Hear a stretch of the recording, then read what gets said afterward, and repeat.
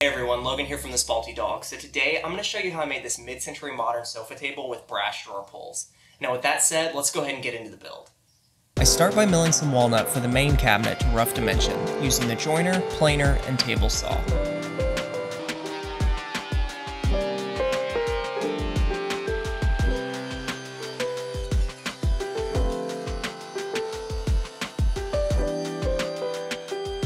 Next, I lay out the boards to mark and cut slots for biscuits using my biscuit joiner.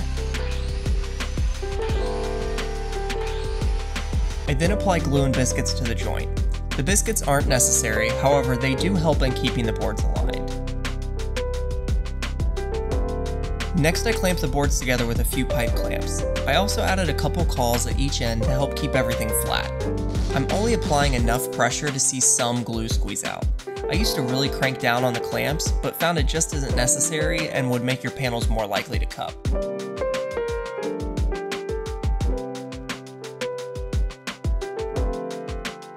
I removed most of the glue squeeze out by rubbing sawdust into the joint.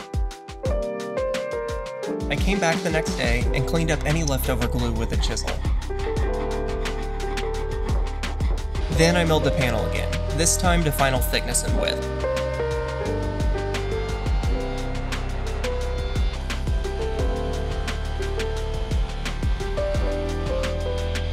I wanted to have a beveled edge detail on the front of the main cabinet, so I set my saw blade to 45 degrees and just took a few passes until I had about a 1/4 inch left square to the edge.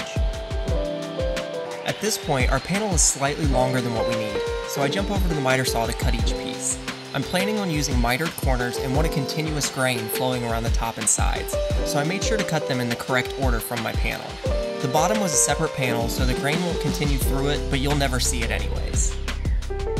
Next, I take the parts back over to the table saw to cut the mitered corners. I just cut these to final dimensions, so I'm only taking off the bare minimum for the miters.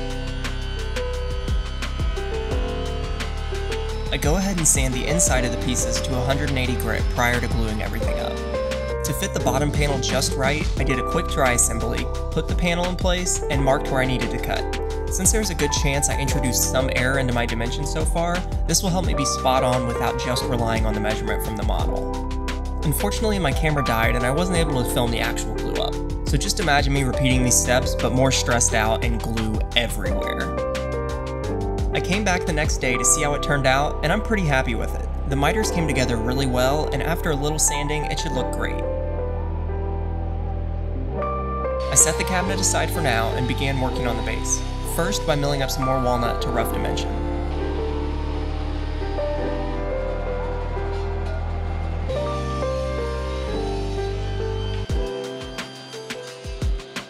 For the legs, I used this tapering jig by Rockler for the first time.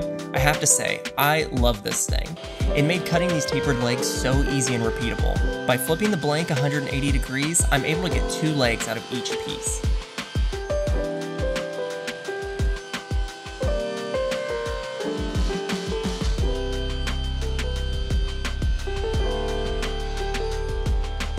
For the stretchers, I began marking and measuring where to cut the cross-lap joint. I wanted the legs to be inset about 1 inch from the front and back of the cabinet. This meant the stretchers needed to be angled about 20 degrees from one another. Using a speed square, I could pretty easily mark everything out.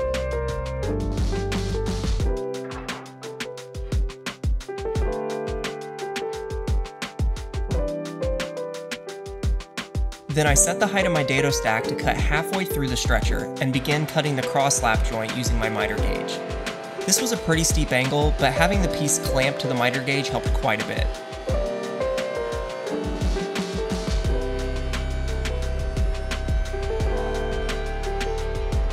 With both stretchers cut, I do a quick dry assembly to test the fit, and everything looked good.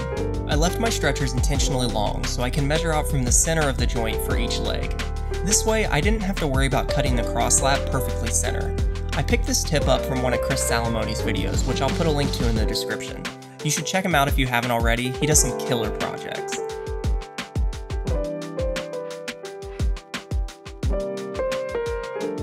With all my joinery marked, I trimmed the stretchers, leaving about 1/8 inch on each end.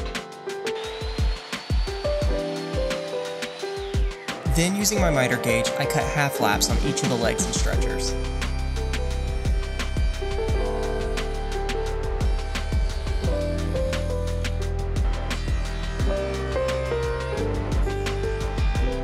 After a quick test fit, I sand each piece up to 180 grit.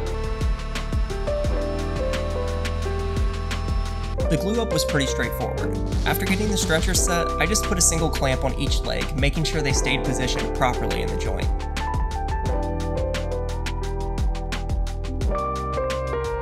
The next day, I came back and sanded the base and the outside of the cabinet up to 180 grit to clean everything up. I wanted 3 drawers for this table, so I used my Craig Rip Cut Edge Guide to break down some 1/2-inch walnut plywood, then cut everything to size on the miter saw.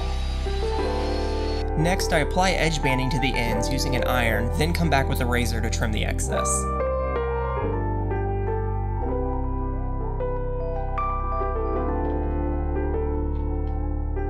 Using a sacrificial fence, I can then cut the rabbets for the drawers.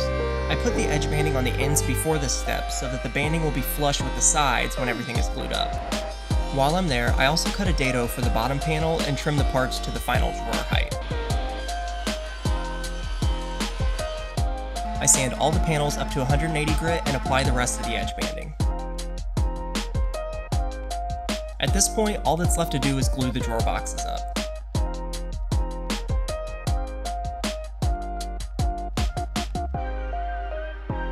The next day, I start marking out the drawer slides. The table is pretty narrow and I was limited with undermount options, so I decided to try these wooden dovetail slides from Rockler. Using the table saw, I cut out each side of the groove, then took multiple passes to remove the middle. This was a little time consuming, and next time I'll probably just use a router to remove most of the waste. Next, I cut the slides to length with the miter saw. Since I cut them down, I needed to drill a few mounting holes into one of the slides. After that, I could attach the slides to the underside of the drawer. I also got these clips to attach it to the back of the drawer to avoid having to use glue, but I forgot to account for the added depth and ended up removing them. Now I can start positioning my drawers in the cabinet. To line up the other part of the slide, I just used a bit of CA glue and activator. I came back later with screws to help hold it better. These drawers won't be open and shut very often, so I'm not too worried about the life of these slides.